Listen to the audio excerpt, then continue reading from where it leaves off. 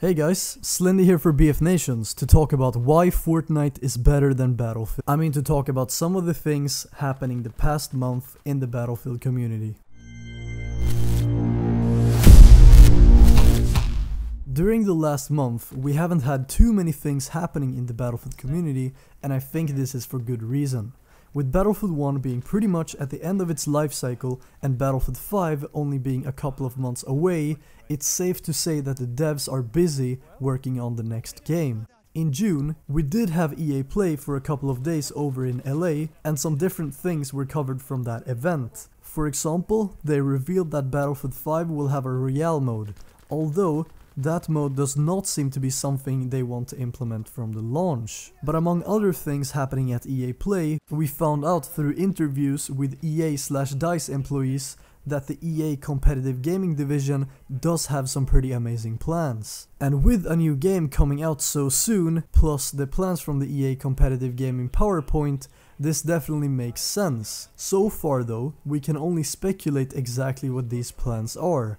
At EA Play, we not only saw, but got to try out playing Battlefield 5, which proved to involve some seriously good mechanics that could potentially be used in competitive play. Following this, we a few weeks later saw the closed alpha for Battlefield 5, where players were randomly sent invitations through the EA marketing mails inbox, or were lucky to quote-unquote win a key to redeem from a giveaway or from a competition. A lot of players seem to suffer from what I call the "I was not invited to the closed alpha" syndrome, and in all honesty, EA and DICE had this set to a closed alpha and not an open one for a reason. They didn't want it to be a huge test, but a smaller one to get some community feedback on a more controlled scale.